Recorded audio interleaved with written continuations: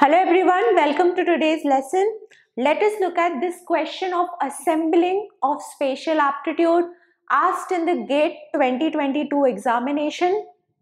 This question was asked in the mechanical engineering branch in the afternoon session, that is set 2. Now this question per se is very simple, is very easy. Sometimes assembly questions can be a little tricky. All spatial aptitude questions can be a little tricky. But compared to those standards, this question as such is very simple, is very easy. So what makes it debatable?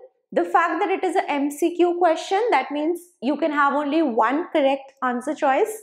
Whereas if we go through the options, we can see that there is more than one option that is correct, right? So of course the question on your mind is whether we should challenge this question or not, because GATE gives us the facility to challenge questions in case we feel that the question is incorrect or the answer choices are wrong or the answer given by them is incorrect.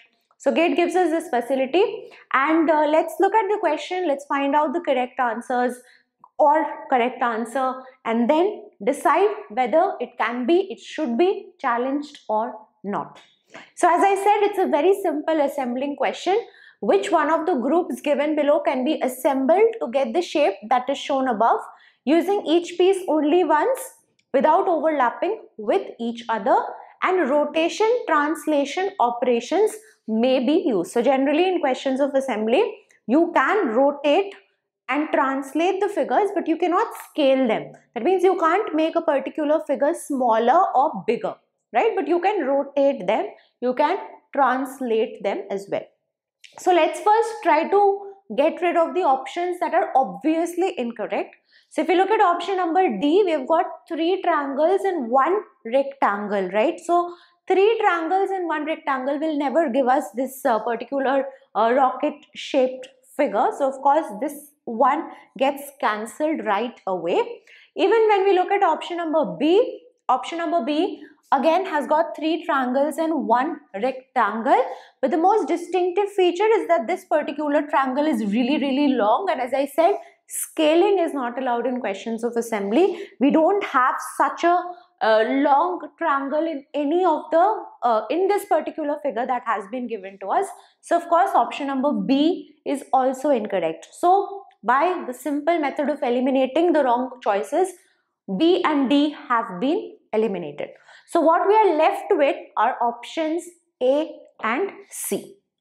Now the general approach for assembling questions should be that we number the parts that have been given to us and see that putting them together, do we get the final figure or not, right? So if I look at option number A and I name the parts as, let's say 1, 2, 3, 4 and 5, and I want to put them together and arrive at this particular figure, this rocket shaped figure. So let's say if I put one triangle here, this is triangle number 1, then I have this rectangle that is 5, and then I can have 3 triangles in this manner, right? So this could be 2, this could be 3 and this could be 4, and I arrive at the figure that has been given to us, right? I arrive at the figure that has been given to us. So of course option number A is correct, right? As I said, very simple assembling question, and you can just put all the figures together and arrive at the final figure. But let us now look at option number C. This is where everyone is having a doubt, right? Can I assemble all the parts of option C and arrive at my final figure? That's what we want to find out. So let's name the parts. This is 1, 2, 3 and 4. So of course 1 and 2 is pretty simple. At least the first half of the figure we have managed to get. First half of the figure we have managed to get. And now I'm left with 3 and 4. If I join 3 and 4, will I get a figure like this? That is the question. If I join 3 and 4, will I be getting a figure like that?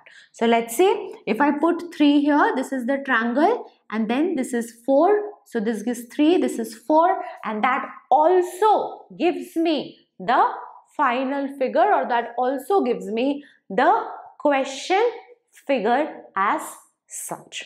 So both options A and option C are correct.